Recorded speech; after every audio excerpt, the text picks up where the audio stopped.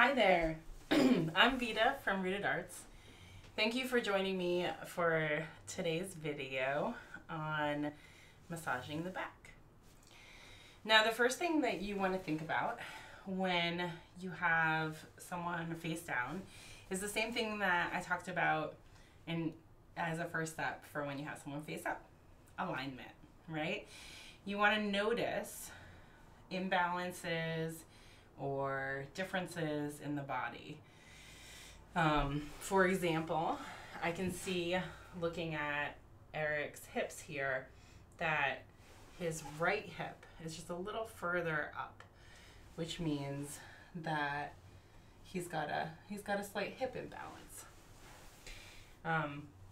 Our backs, right? They're one part of our core, and they often get overextended because they're stretched too far.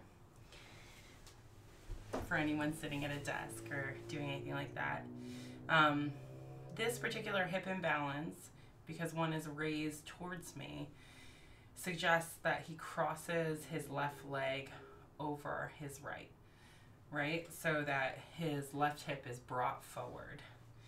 And so I can think about that and the repercussions of that throughout the back. You also want to check and see if the feet are even.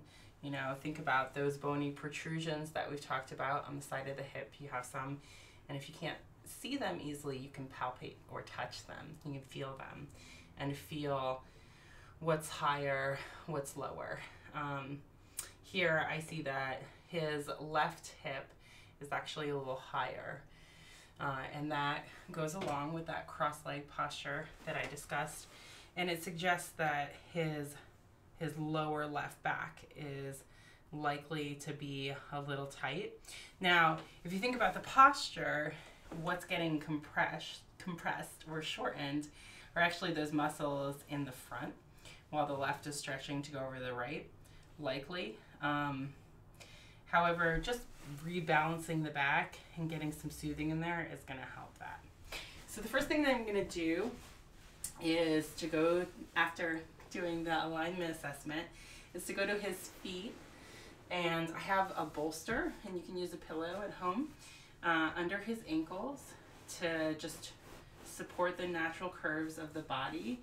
Otherwise, there would be a lot of pressure on the knees, and it would kind of force them into hyperextension. So I'm going to lift up his ankles and just pull a little bit towards me. As always, I'm staying nice and gentle, and I'm just shifting to the left and to the right. And this encourages his low back to start releasing and his body to go into a nice gentle alignment. And then I'm just going to push out and up towards Eric's head on his feet to just kind of support the alignment that I want to see. And again, a lot of this, you know, when we're moving in gentle range, it's just bringing the body's attention to things that can change, that could support comfort. And our bodies respond to that kind of stuff, which is beautiful. Our bodies are so amazing. So now when I look at his hips again, I can see that they're already a little bit more balanced, which is great. Now I want to check in with his shoulders for that same type of alignment. And while I'm doing this, I can just touch, right? So again, as long as we're touching in a loving, supported attention and relaxed way, it's already going to feel good. And like the body is getting attention and relaxation that it wants. So I'm going to fold the blanket down, and then right at this join between the hip and our glutes, our gluteal area, is our sacrum, right? And that is right about your tailbone, and you can kind of feel it. You can feel around for it. It's just at the bottom of the back here. So what we're going to do, and we don't want to put pressure directly on the spine ever, right? Because it's full of those bony protrusions. And we will work in the spine a little bit later, in the lamina groove, which is the hollow where the spine dips or creates channels as the cervical processes line up. I'm just laughing because my brain is gapping. So when we're going back into the sacrum, you can often feel what feels kind of like gel-filled bumps in this area, and that is hyperextension can cause our lymphatic fluid to bubble instead of circulating the way that you want, and then that fluid can get hard, and so when you go into that area, just creating a little bit of pressure down towards your client's feet is gonna just encourage that area to open up. And again, I'm doing gentle pressure on the back. Most people tolerate a bit more, so it might feel like you're exerting yourself more, but you still want to stay in that 3 to 4 range where it's just easy for the body to relax and release. So I just held it and released a few times. So hold, and it's a gentle hold. My fingers are slipping down as the body is releasing, and then slow release, right? Thinking about that fascia, that connective tissue. You don't want to do anything really fast because it'll just spring back like a rubber band. You want to make sure if your person has longer hair to get it out of the way, because once you start working on the back with oil, it can just get sticky or oily, and there's not any really reason to do that.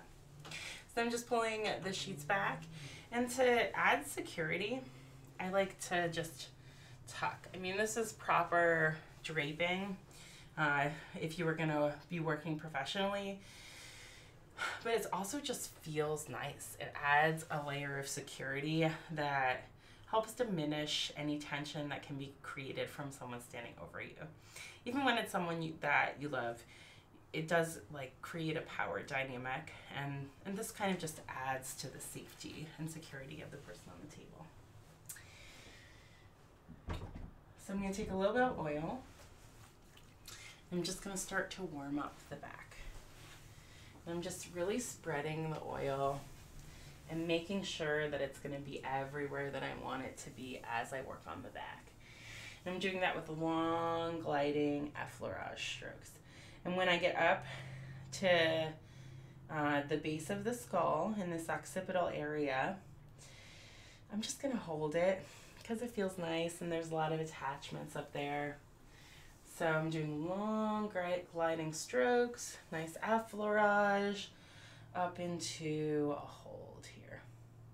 And then I'm going to repeat it. Long gliding strokes up into a hold. And now, remember I talked about the spine earlier. So this is a great time to just kind of notice whether the spine looks straight, if it's kind of curving. And you can see there's an indentation down the middle where we see the spine is, and you can see how straight it is, whether it's curving, whether one side of the back is higher than the other. And that can give you a lot of information. So these gliding strokes to apply your lotion or oil can really be informative. And it already feels good to be doing the effleurage. Right, Eric? Yep. So I'm going to go in with a thumb glide. And what I'm doing is, you can feel very gently the tip of the vertebrae. There we go. As they line up to create our spine, and just feeling them kind of informs you of this channel that exists on either side of the processes. right? You've all seen vertebrae before, and you know that there's a point that comes up, and then on either side it dips back and goes around, right? So you can feel where that is, and then gently you can take your thumbs and put them on either side of the spinous process on the vertebrae, and just glide down in that lamina groove, that channel on either side of those spinous processes, those bony parts that just stick out to the surface. And you don't want to go too far out, because then you'll meet the outer edge, and it's just not going to feel good if you go down them, and it's not going to really be helpful. So you want to stay in that lamina groove, stay in that channel where you feel that dip. And like I talked about in my foot video last week, right,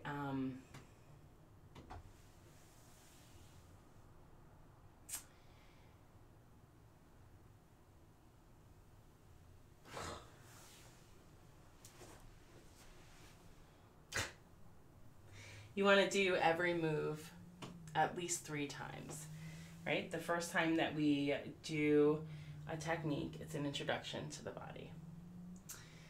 The second time, it's a confirmation. And the third time is where the body really gets to relax. So we want to do it at least 3 times, and you can always do it more. Now, what's great about this is that I can see the circulation increasing for the areas that weren't getting enough blood flow before. They're turning a little red, and the spine is getting straighter. Where I see it on the skin, it looks like it's already straightening itself out, right? Because again, our bodies are amazing. So as I do this, I'm going down on either side.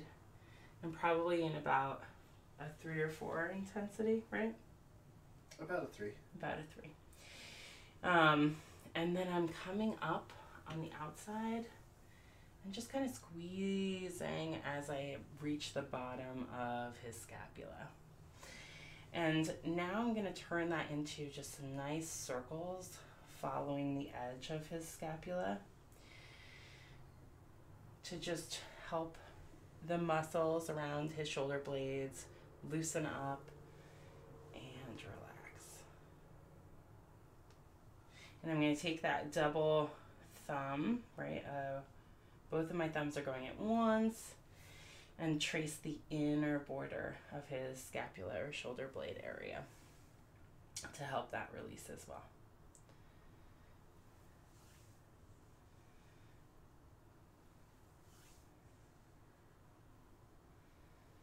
And I'm going to take that technique down, and I'm just using my palms to create some nice compression.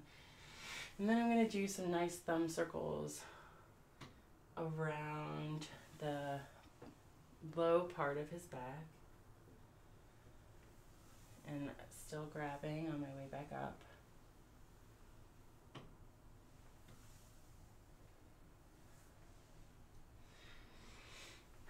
And now I'm going to think about this disparity that I see, right? His hips have already dropped a little bit and started to even out. I'm just going to encourage that motion by pulling up on the side that's lower.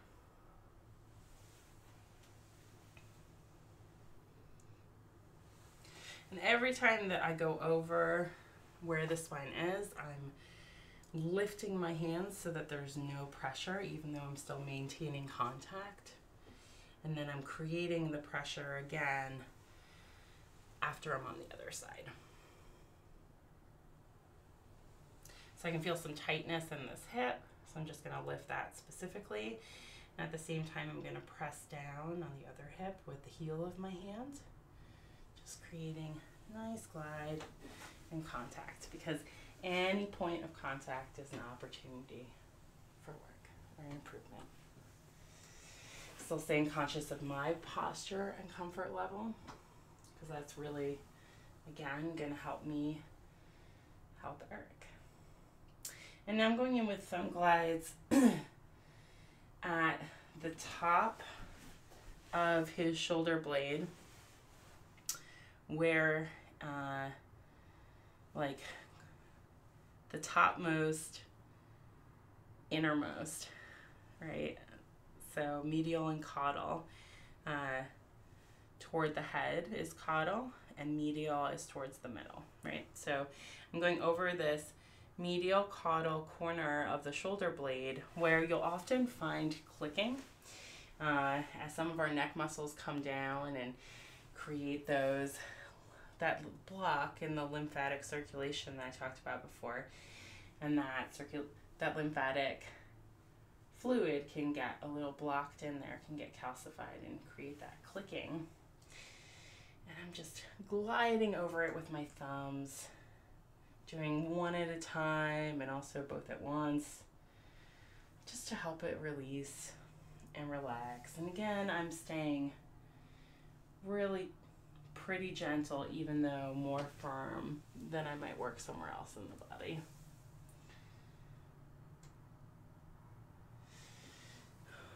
And I'm back into doing some open-handed effleurage on the back, checking and looking at what's happening with that spinal alignment, looking at his hips.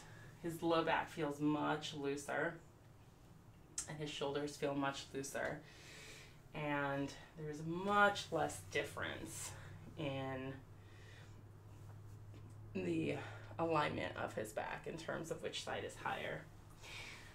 There is a little bit still working on like in his rib cage area because the imbalance comes up, right? So just think about sitting with a cross-leg posture. And so I'm just gonna again do a gentle pull up to encourage his anterior or front muscles to release. And I'm pushing down, not on his shoulder blade, but right under it with the heel of my other hand, allowing my fingers to trace his shoulder blade on the side towards me as I pull up on the other side.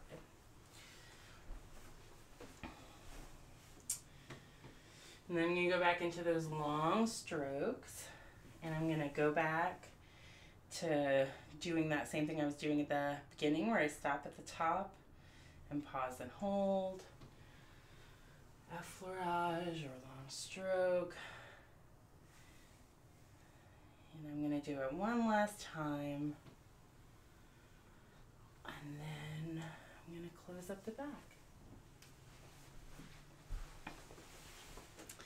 So those are just some basic moves that you can use to give a really nice back massage to the people in your household. And I hope that you find it really helpful and relaxing. I love you. I love me. I love us. I'll see you soon.